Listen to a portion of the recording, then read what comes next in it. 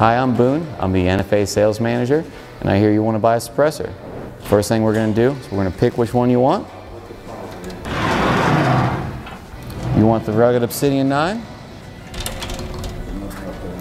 We'll take you right over here. We'll get you rung up for it on the register. I'll take down some basic information from you. Ring you up for it. You'll pay for the suppressor, the $200 tax stamp to the ATF, and then we'll do your fingerprints and your photographs right down this hallway. Follow me.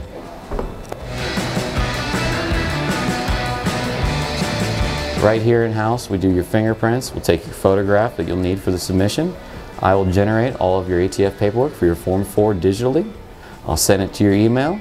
Once you sign it digitally, I'll get it back and I will mail that off to the ATF, and then it's just a matter of waiting. Right now, it's an average of about 6 months.